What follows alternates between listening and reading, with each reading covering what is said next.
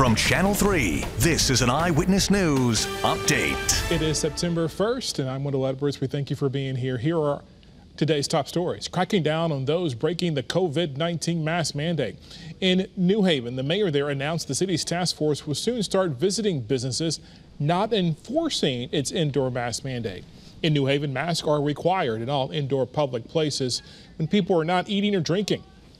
You need to be wearing a mask when not eating or drinking. If you're entering the business and you're going into the business, you should have your mask on when entering a business.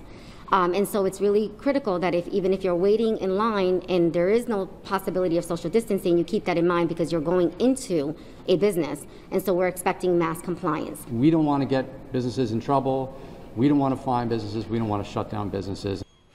New Haven says it will implement a three-tier system with a verbal warning first, followed by a written warning, and then a $100 fine and closure.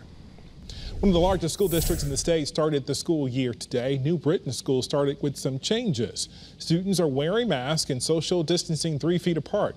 In this school year, New Britain School officials say they plan to put a big emphasis on mental health. The superintendent says the first 2 weeks of the school year will be dedicated to making sure the students are comfortable. All right, we are in early warning weather alert mode all the way through Thursday morning as the remnants of Ida will produce very heavy rain on top of an already saturated ground. We have a flash flood watch up not only statewide but region-wide with at least 2 to 5 inches of rain. Locally higher amounts. When we say that, we could see some totals in few communities say hit 6, 7, maybe even 8 inches. So poor drainage flooding, basement flooding, flash flooding. If you're along a small stream, creek, or river, those rapidly respond to heavy rain, so those could rise out of their banks. So be situationally aware as we head through the next 12 to 24 hours. So we do have rain that will increase in intensity and coverage as we head toward and past sunset.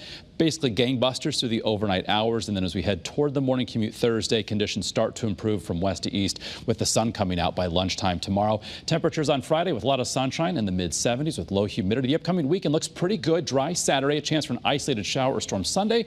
Low 80s for Labor Day Monday.